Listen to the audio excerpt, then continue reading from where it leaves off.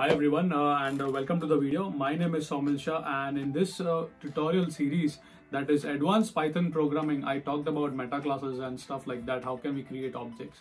Now this what I'm about to teach you is completely even next level apart from metaclasses. I mean, what I'm trying to say is basically we are going to learn state-of-the-art descriptor techniques. I'm going to show you a couple of examples what descriptor is basically. So let me tell you what descriptor is about. So think a descriptor, let's say I want to define my own data type. So let's say you're using Django or SQL Alchemy. So the people who are Pythonists, you know what I'm talking about. So whenever you can declare like a let's say you want to declare a string variable. So how do you define? You say name inside a class. You can say name equals to string, SS capital string, you know, or integer INTEG, I is capital. So you define your own data types. You define your own validation techniques, state of the art. This is done using descriptors. So in this we use several classes. We use like more than 6 to 7 classes, inheritance and dunder methods and stuff like that. I don't want to scare you, but I want you to learn this, and if you learn this, this is completely amazing what you can do with Python. I mean, you can implement your own data type, descriptor, metaclasses, design patterns, and this is just out of the box. So let me just give you a very small demo what descriptor is and what is the power of descriptors and how efficiently we can use descriptors in our day-to-day Python programming languages. So let's not waste much of the time and let's get back straight into action. I'm going to show you a couple of 4 examples on descriptor that I wrote, and this is just amazing, and you will be really amazed on what descriptor can do. So let's join with me on the examples of descriptor. So welcome, and let me just show you a couple of examples on descriptors and what is the true power of Python lies in metaclass and descriptors as I was talking. Let me just arrange my webcam a little bit perfect. All right, this should be good. Now I'm gonna show you the state-of-the-art code. All right, so let me just close this window right here. Right, so this code is just amazing. Do not worry. Let me just show you the driver program. Let me go to the test 6 because that was the best stuff. So here you can see I have this is a simple class. You can define a class right now. This is my own data type, size string. So I define my size string equals to 8. So you cannot pass string more than 8 characters long. This is our own data type. How can you implement this? Aren't you like excited to do all of these? Like think about this: positive share equals to positive integer. I define my own class known as positive integers, and it cannot be negative. If you say negative, it will gonna give you error. And see the logic behind this, everything. I mean, this is just amazing. So here you can see I have a descriptor class. I have a typed class which inherits from descriptors.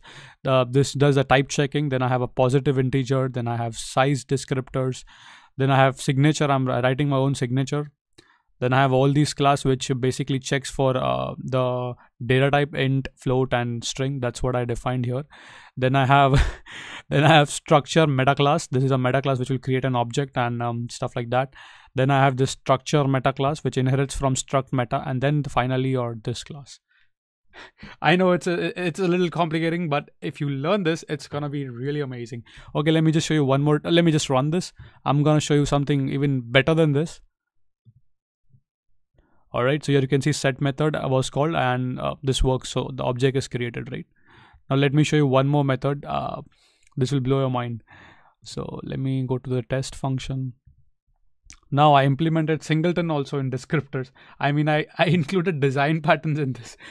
So just want to show you the true power of meta programming, right?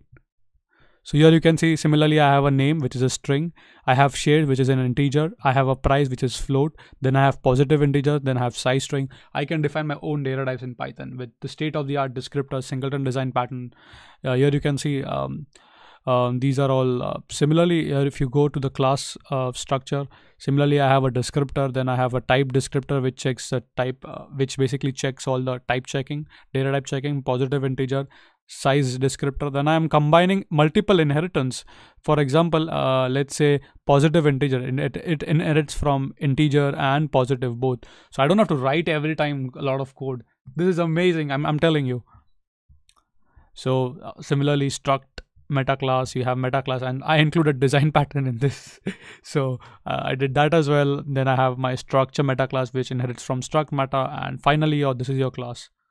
State of the art, amazing. So let me just run this. And here you can see it's calling the set method and stuff behind the scenes. Now, who should program like this? If you want to make libraries, if you want to make packages, if you want to contribute to the society, I mean to the Python community in an amazing way. If you know this kind of programming, it's just amazing.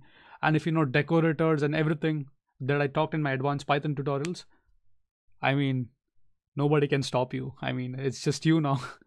I mean, so this is the true power of Python. If you know, so I want to tell you a message, guys. Don't try to learn 7 different languages.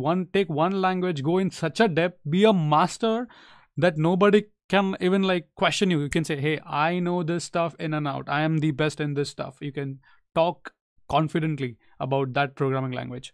So I hope you have enjoyed this informative session on descriptors. Coming up tutorials on descriptors, so you will enjoy a lot. And if you enjoyed this tutorial and if you find that this sessions are really very informative, please, if you can share my video to people whom you think might be useful, that would be really great. You can also connect with me on my YouTube, send me a comments. I usually read your comments and I love to answer them. Or send me an email at shahsoumil519@gmail.com.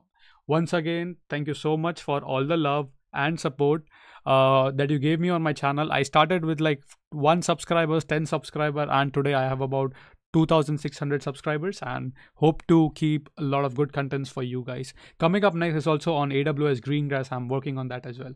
So stay tuned, keep programming, keep practicing, and cheers to Python.